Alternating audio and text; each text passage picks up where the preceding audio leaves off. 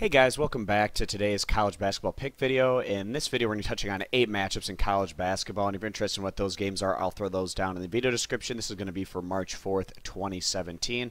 As always, you can head over to our main website, stumpthespread.com, to get our daily free play. We picked up a winner yesterday with Missouri State coming through against the spread, so if you're interested, you can go check that out, and I'll throw the link to Stump the Spread down in the video description as well. And if you want more of this pick video content in the future, you can click that subscribe button. So, heading right on into it today, the first matchup I want to talk about is over in the SEC between Alabama and Tennessee. I actually really like the direction both of these programs are going right now. Alabama with head coach Avery Johnson and Tennessee with head coach Rick Barnes. Alabama's actually quietly put up some pretty solid results in the SEC this season, and they are going to finish in the upper half of league play and really finishing a little bit above where they were expected to be this season. This is a squad that's really been able to leverage their strong defensive effort, even though they don't always put up the greatest results on the offensive side of the ball. Alabama's been pretty consistent in bringing that defensive intensity on a game-to-game basis. Going on the road today, defense usually travels a bit easier than offense, and that can work in Alabama's favor in this one. Also, Tennessee, they're young and they have a lot of potential if this group sticks together. And, on occasion, Tennessee has shown pretty well against some of the tougher teams they've faced this year. But inconsistency has plagued this young group, and that's, kind of be expected with a developing roster. Tennessee, recently that loss on the road against LSU where they were just a sieve on the defensive side of the ball.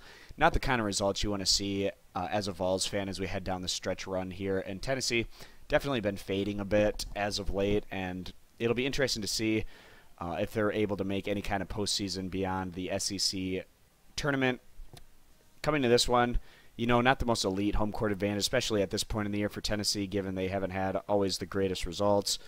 And then going against a really strong defensive team, if Tennessee's knocked down early on, they might not be able to fight back as much as you'd see out of a veteran team perhaps. But coming to this one, we feel like Alabama can keep things close, and behind the strength of their defense, getting that 3 points, we really like their ability to potentially frustrate this Tennessee squad. So we're going to go ahead and side with Alabama, getting those points as the better value bet against the spread.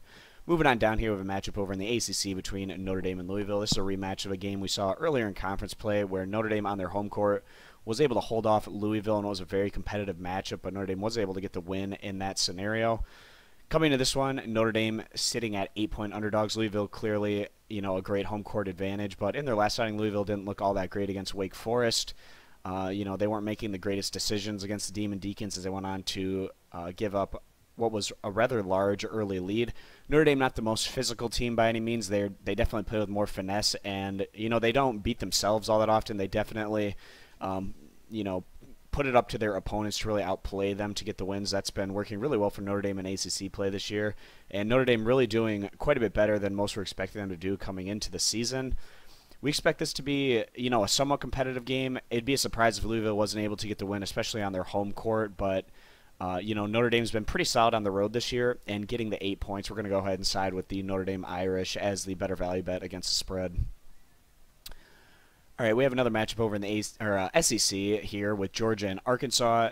Georgia been able to pick up a number of wins recently, and some think that that's gotten this group back onto that bubble range. But, without Yanti Maton, their leading scorer right now, that really makes things quite a bit more difficult for Georgia. And also, we think their recent, wins are more fool's gold than anything, as Georgia has been having a tough time even getting by some of the mid to lower tier teams in the SEC, barely being able to beat LSU, and in their last outing having to hold on for dear life against Auburn at home.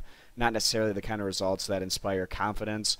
Georgia going on the road today against an Arkansas squad that was kind of fading more towards the bubble, but definitely over the past few weeks, Arkansas has improved their standing and overall resume as they try to make the NCAA tournament. Arkansas definitely one of the clear teams under, South Carolina and Kentucky and Florida in the SEC that has at least a pretty decent shot at making the NCAA tournament. That makes getting a win today against Georgia extremely vital for the Razorbacks. So behind their strong home court advantage and going against a Georgia squad that's not playing at full strength, and Arkansas has been playing pretty well on their home court as of late, we're going to go ahead and side with Arkansas, giving those 6.5 to 7 points right now as the better bet against the spread. As we scroll down, we come to a matchup over here in the Sun Belt between Georgia Southern and Georgia State. This is a rematch of a game we saw very early on in the year in the Sun Belt. Georgia Southern on their home court in actually what was arguably their best result of conference play, went on to completely demolish Georgia State. They won that one by over 20 points. Obviously, Georgia State's better than what they showed in that one, and the Georgia State Panthers have been playing better, more in the second half of conference play than they were back during the first half. But, you know, a result like that is hard to forget, and that's probably part of the reason why this spread has shifted down, opening at 7.5 points, going down to 6. And also, it just seems that Georgia Southern hasn't been getting all that much respect from Vegas this year. For whatever reason, it seems like their opening spreads are never you know, very respectable, and they usually shift in Georgia Southern's, you know, away from them as, you know, the money starts to come in on Georgia Southern's side. So this spread has shifted down a bit, but it's hard to forget that result Georgia Southern put up against Georgia State earlier in the year. And getting those 6 to 6.5 points right now with a team that's just been consistently undervalued by Vegas, we're going to go ahead and side with the Eagles, getting those points as the better value bet against the spread. All right, guys, halfway done through the games that I wanted to talk about today. We've got 4 more left. The next matchup I want to talk about is over in Conference USA. We have Charlotte and UTEP. Really, I've been riding UTEP pretty hard over the past month or so. This group has arguably been the best team in Conference USA over the past month to month and a half, which is pretty surprising considering where UTEP was back during the first half of the regular season. You know, coming into the year, some thought UTEP could be somewhat of a factor in Conference USA, but I don't think, especially after, you know, the results this group put up during the first 2 months of the regular season, anyone saw the Miners getting, you know, the kind of results that they've been putting up. You know, they have a number of wins against the top teams in Conference USA over the past month or so, and that has to make the Miners feel really confident as we head closer to the Conference USA tournament. Going against Charlotte today, and Charlotte's kind of been hanging around in that mid to lower tier range of Conference USA this year. You know, they're able to pick up a win here and there, but coming on the road today against a red-hot team, Vegas has, you know, kind of been slow to pick up on UTEP's, you know, the big jump that they've made in their results, you know, after getting off to a really slow start this year. But UTEP, very solid defensive squad, and they have been bringing up their offensive play, which has allowed them to pick up just a ton of wins as of late. So we're going to go ahead and side with UTEP yet again today on their home court as they go on to cover this manageable 6-point spread against Charlotte. Over in the ACC, we have a pretty intriguing matchup here against Georgia Tech and Syracuse. Both of these teams probably in the tournament right now if you had to decide today, but, you know, both teetering around that bubble range. Both teams would love to get a win today. Georgia Tech earlier in conference play, actually it really wasn't all that long ago, was able to pick up a nice win against Syracuse at home. It was a very competitive game. Going to be a lot more difficult today for the Yellow Jackets as they go on the road, where Syracuse has been much better on their home court, and really all of Syracuse's resume building wins have been coming on their home court. Both these teams could really use a win today. Probably Georgia Tech even more so than Syracuse. Syracuse probably a little bit safer than the Yellow Jackets at this point, but really just incredible what both of these teams have been able to do this year. You know, Georgia Tech under new head coach Passner came over from Memphis, has been able to turn this thing around in year one and really get a lot of young guys there for Georgia Tech to play with a lot more maturity and skill than you'd expect them to be playing. You know, many thought Georgia Tech was going to finish in the basement of the ACC and have no shot this year. And just what they've been able to do, Passner definitely, in my opinion, deserves to be the ACC Coach of the Year. And then you have Syracuse. Last year, barely made it into the NCAA tournament. You know, many people thought that they didn't even deserve to make it in. They get in, they make a run to the Final Four somehow, and a lot of the key players on that group moved on to the NBA in the last offseason. So Syracuse had to kind of reshuffle things, bring in some transfers, bring in some new recruits. And this new group that is formed maybe didn't have the greatest results back during the earlier parts of the year, but definitely have shown progress and are a team, especially when they're behind their home court advantage, that have shown really well in the ACC. We do expect Syracuse to win this one today behind their home court advantage, but if this is a lot of points to give, you know, Georgia Tech, one of the best defensive teams in the conference, and what should be more of a defensive battle here, we're going to go ahead and, you know, the points coming at a bit more of a premium as a result. So we're going to go ahead and side with the 8.5 to 9 points right now and take Georgia Tech to go on to cover the spread. All right, guys, just 2 more games left here, starting over in the Pac-12 between Stanford and Utah. We have Stanford here coming off a really brutal defeat in their last outing as Stanford went on to get throttled on the road by Colorado. Stanford just simply couldn't stop the Colorado Buffalo offensive attack.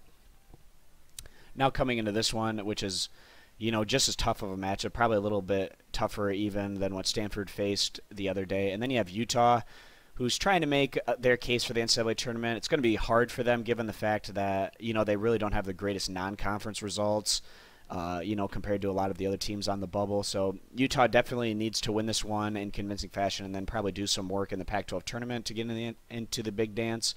But the other day, Utah went on to completely dominate California for us on their home court. We did really like Utah going into that one as slight favorites, and they went on to win that one by 30 points.